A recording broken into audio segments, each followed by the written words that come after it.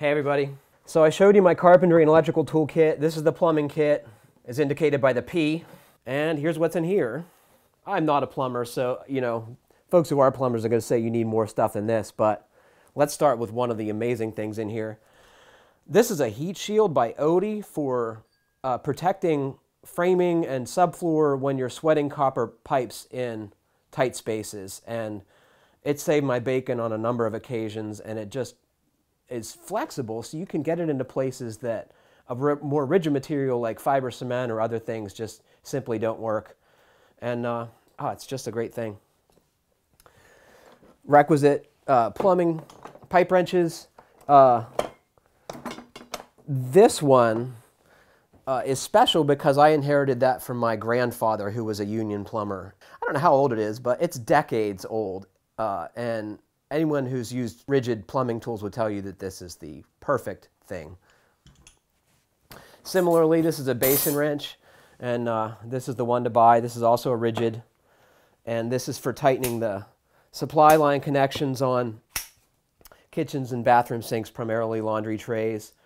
And it's a one-trick pony, but when you have to do that job, it's the only thing that works.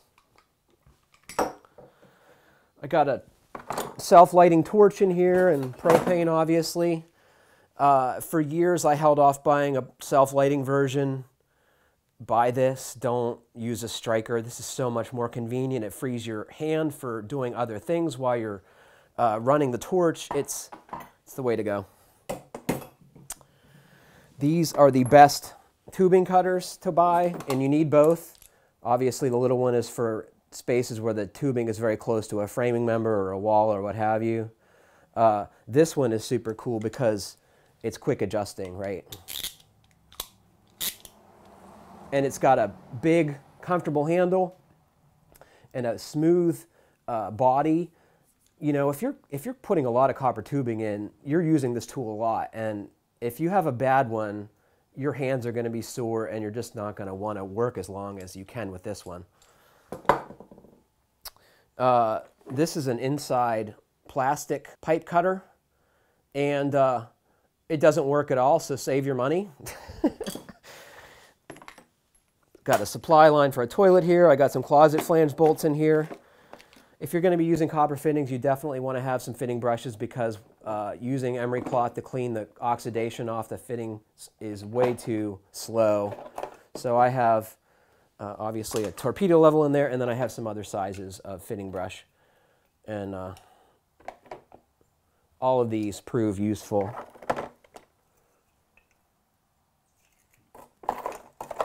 Here's a spare torch. This is the one I used before, and having to use the striker to light it is just a huge pain. It's not good. I keep a Sharpie marker in here for marking copper tube and plastic pipe. Keep a 6-way screwdriver in there for stuff. Got a flaring tool for copper tubing. Got another pipe wrench. This is a quick adjusting pipe wrench. It's good in theory, but it's definitely my second favorite. It just doesn't work as well. I got a crescent wrench for compression fittings and flare fittings. This is for bending hard copper supply lines. You put this over it, and it prevents you from kinking the tubing.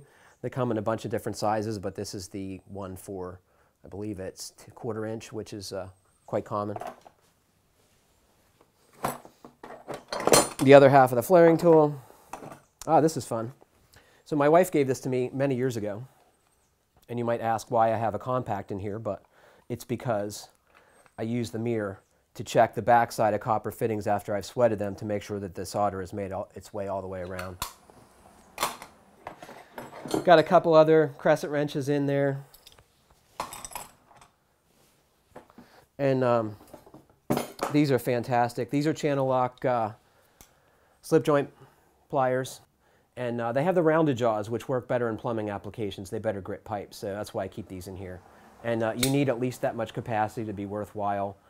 And the length, right? If you're tightening steel pipe, it has to be really tight, so you need the length for the leverage. I got a flat bar in there because flat bar, a couple slip nuts. This is a Another kind of fitting brush for cleaning the outside of 3/4 inch tubing. I have nitrile gloves in here because plumbing work is often disgusting. So you don't want to be touching the yucky stuff that's in there. You can get yourself hepatitis or some other horrible stuff. Got a couple hose clamps, Teflon tape.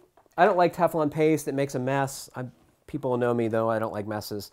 I find this stuff to be pretty good. It's thicker than the normal stuff you find at the hardware store. I haven't had any trouble with it.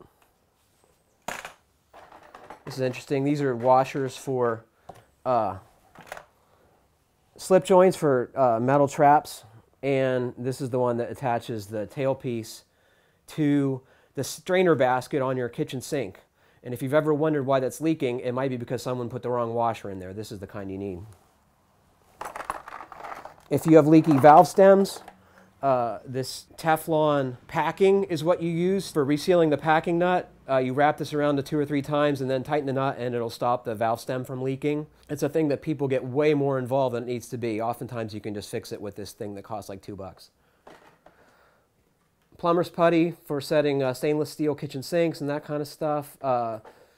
Lavatory faucets usually have a layer of this underneath so you can tighten them to the sink top.